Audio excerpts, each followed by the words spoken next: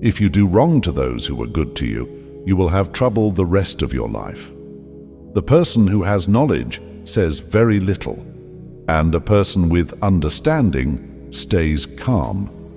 The more you argue, the more useless it is. You gain nothing at all by arguing. Wine and beer make people loud and uncontrolled. It is not wise to get drunk on them. Don't become mad quickly, because getting angry is foolish.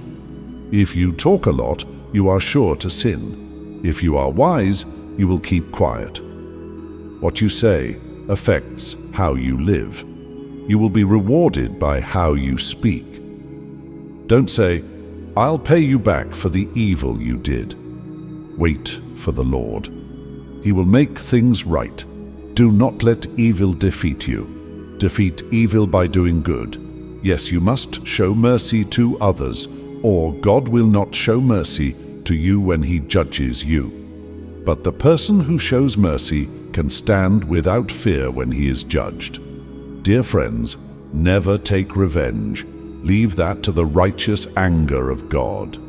For the scriptures say, "I will take revenge, I will pay them back," says the Lord. So be humble under God's powerful hand. Then He will lift you up when the right time comes.